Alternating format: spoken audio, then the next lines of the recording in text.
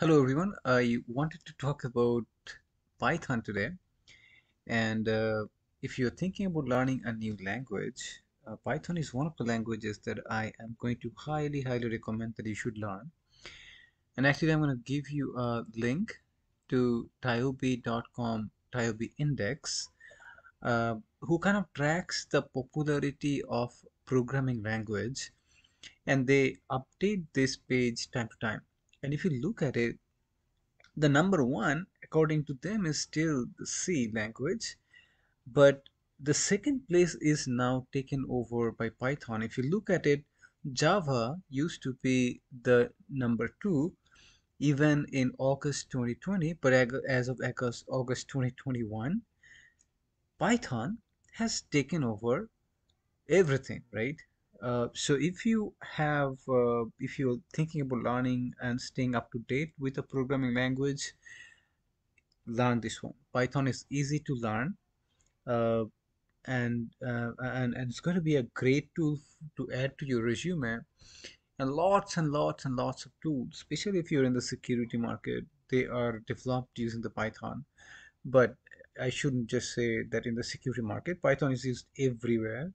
And if you are in the data science, they have now lots of support for the data science field, AI, ML. Everywhere you will see that.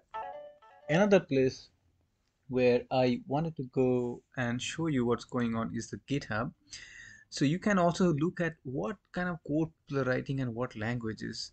And if you look at GitHub as of today, according to GitHub, they have a lot of code that is in JavaScript. So that is another very good language to learn.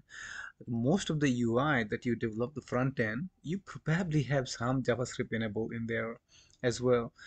According to GitHub as well, your number two programming language is the Python again. So look at the graph. Okay, so here is my Python. Okay, and it kind of tracks the popularity over time.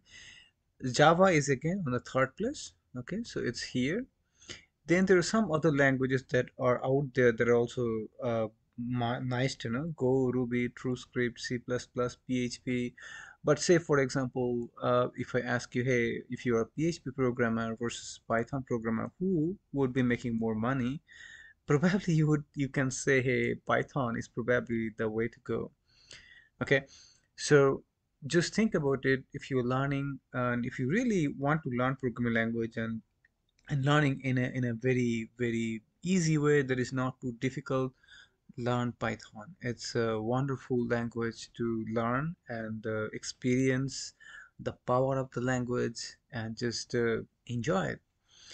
All right, so if you have any Linux machine, if you just install, you will see that Python comes automatically installed. Okay, so this is just a Ubuntu brand new installations. If I go in there and see, if I just do Python 3, you see it's automatically installed. Okay, so I can start immediately coding. So print, okay, hello world. That's the first thing you do when you start programming, right? So I made a mistake. See, it's got the, here we go.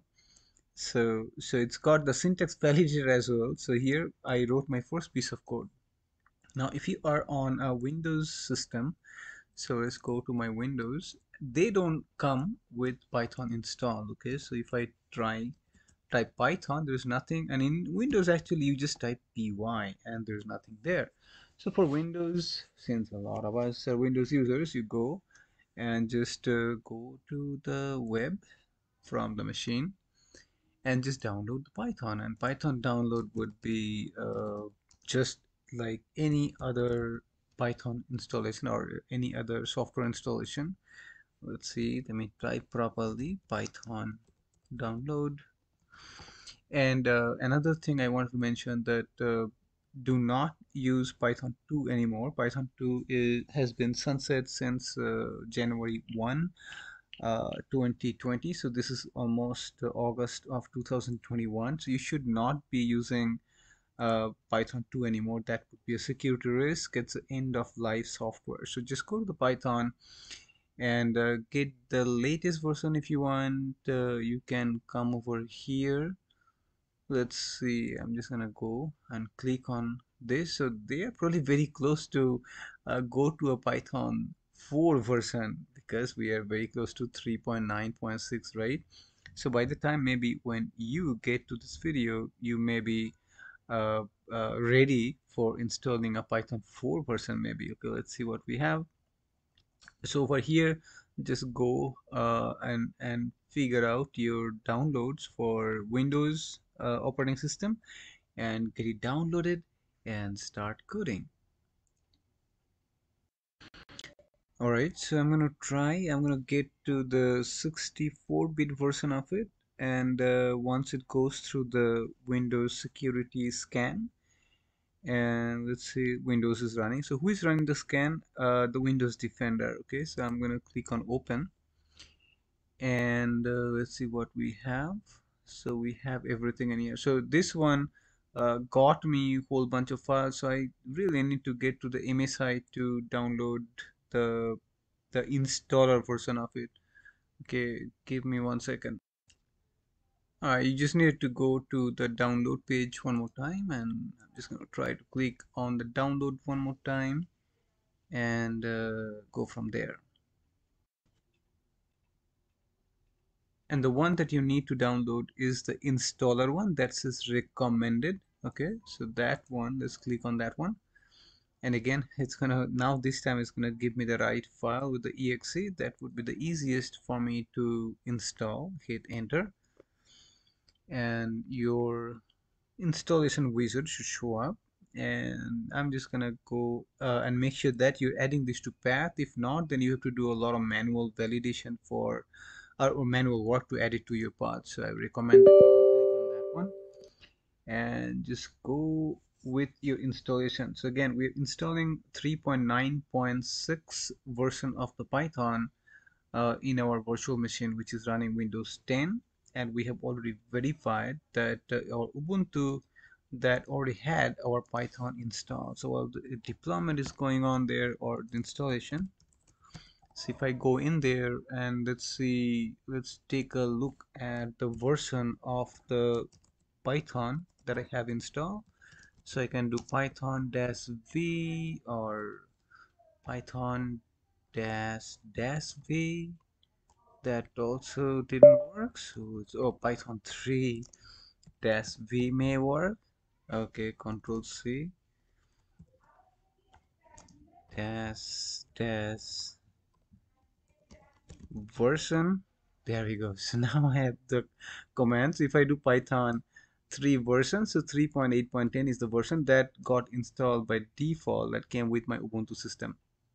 Over here I have even a newer version of Python that I'm installing within my Windows, and as you see, the installation process is almost done.